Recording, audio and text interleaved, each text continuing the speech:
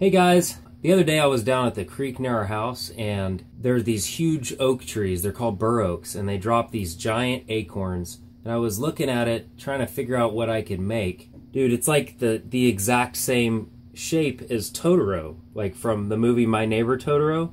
I was thinking it would be kind of cool to try to make it out of an acorn, so let's see what we can figure out. In order to use this, I'm pretty sure the best thing to do would be to remove the insides, because this is still a live acorn nut, and I have a feeling that over time the insides will shrivel and cause it to crack, or it'll rot or something like that. So I'm going to take some sandpaper off the bottom, just scrape out the insides, and then we'll just have the empty shell to be able to work with. Okay, now that we have the insides exposed, I'm just going to take this little carving tool and I'm just going to pick out all this meat in the center. It's pretty soft. Alright, now that we have our emptied acorn nut, I went ahead and put some Sculpey inside of it and baked it for 30 minutes at 275 degrees. Don't worry if it splits a little in the back. I just put a little bit of wood filler in there and it was no big deal. Now you can see that I'm actually applying the clay to the acorn. That bottle cap you see on the right is actually full of isopropyl alcohol, and I'm using that to help the Sculpey adhere a little bit easier to the shell. Alright, sculpting the ears, and now the tail.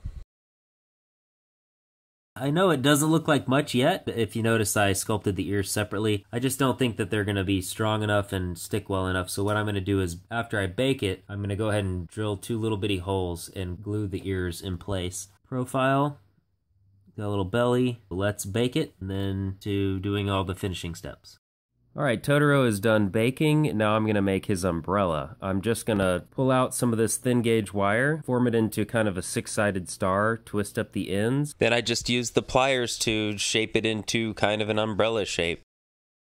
Alright, now for the tricky bit. You can see I used some contact cement on both the plastic and the umbrella frame and let it dry. The plastic I used was just black plastic from a trash bag, and once it was dry, just go ahead and make sure everything contacts well and trim it off with some scissors.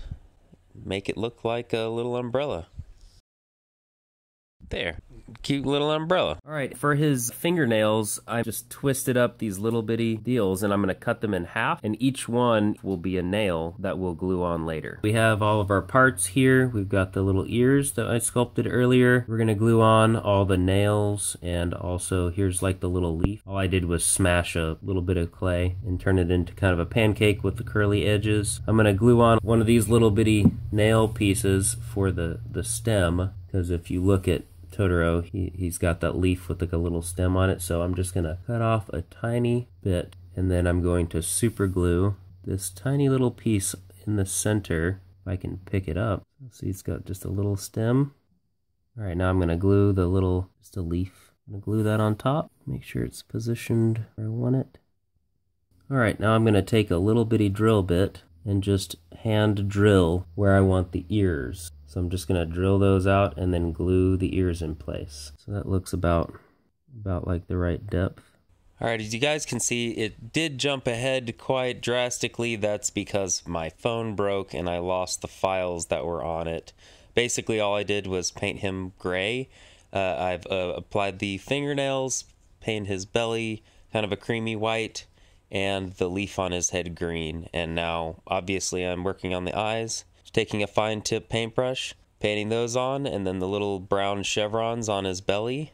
Pretty simple. I am looking at a picture I downloaded of this pose when he's sitting waiting for that bus with the little girl in the movie.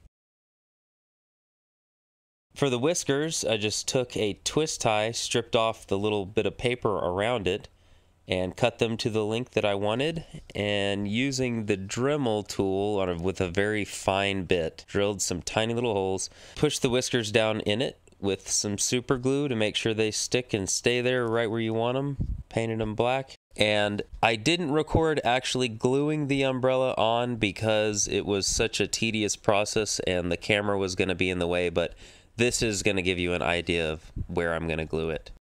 And for the base that he's going to stand on, super simple, just took a ball of clay, smashed it flat, and then smushed Totoro onto it to leave an impression. That way I'll be able to know exactly where to position him and glue him on. I hope you liked this video. It was a lot of fun to make, turning an acorn into Totoro. Thanks guys, bye.